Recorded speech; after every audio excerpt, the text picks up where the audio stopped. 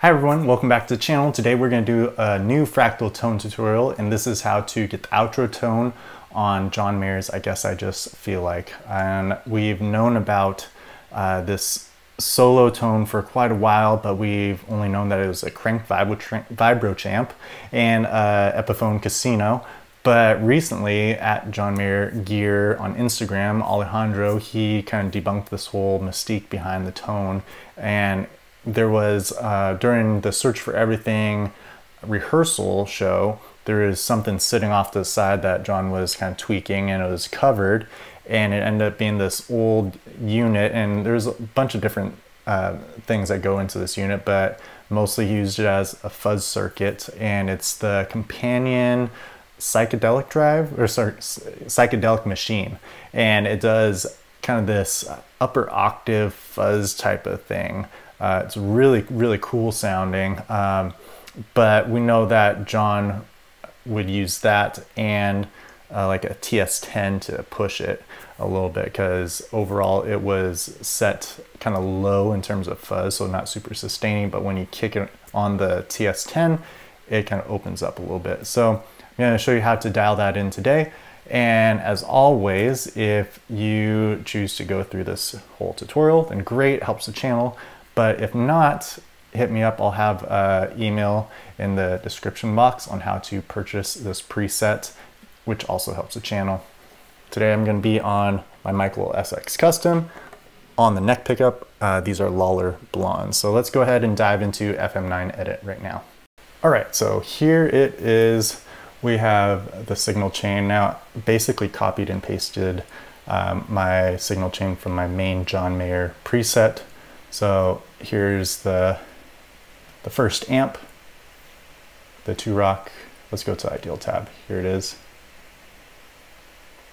And then I believe all I did was I did add the new input dynamics, which is awesome. A little bit of out compression from the gain enhancer.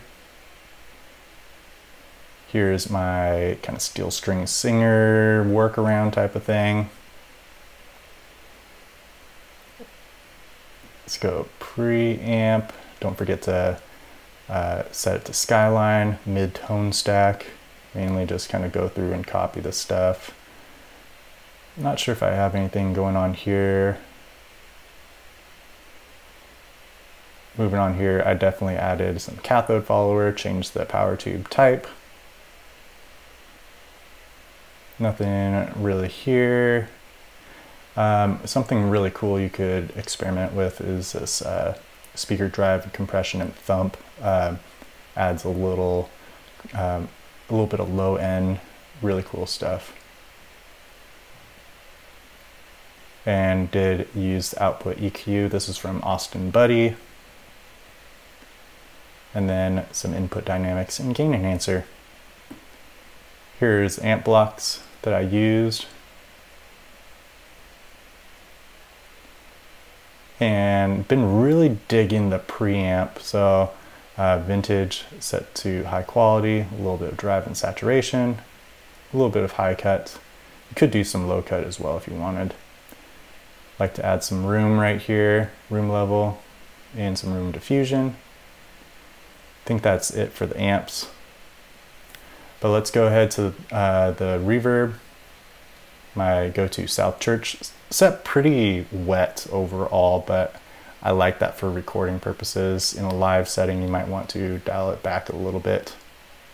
Okay, so let's go ahead and take a look at the drive section, these three. So I would say the main part right here is your kind of psychedelic machine type of thing we got going. So you want to get those upper octave type of things going. So use the octave distortion. Nothing in these tabs, but I did dial the mix back. We can mess with that in just a little bit. Then I used the Bender fuzz set really low. Let's go ahead and hear what all that sounds like together.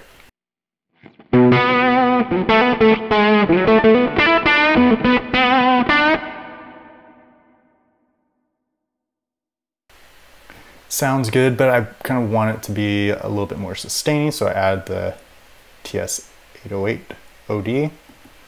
Set low-ish, a little bit of low cut, and then I like to bump up the bias a little bit. So now here's what it sounds like.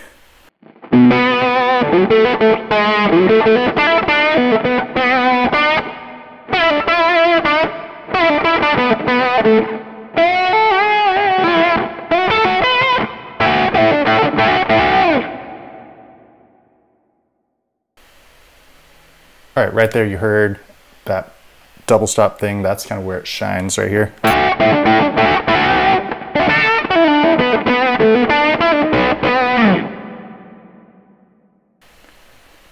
So it gets nice and sputtery. Let's see what the mix does right here.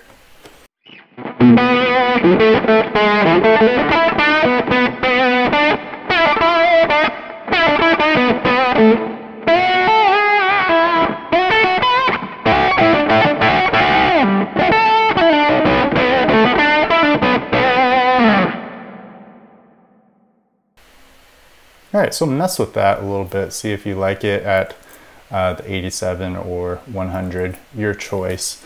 But these are some pretty good starting points for you to kind of dial this in yourself.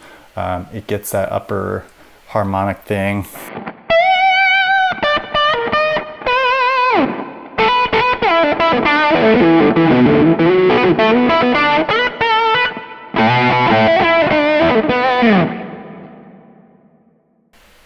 Especially on those double stops. But I hope you enjoyed it. This is as close as I feel like I've gotten to the tone, especially doing this little parallel stack of these drives and push it with the TS-808. Think it really kind of gets there. So hope you enjoyed it. Let me know how it works for you in the comments below. Take care.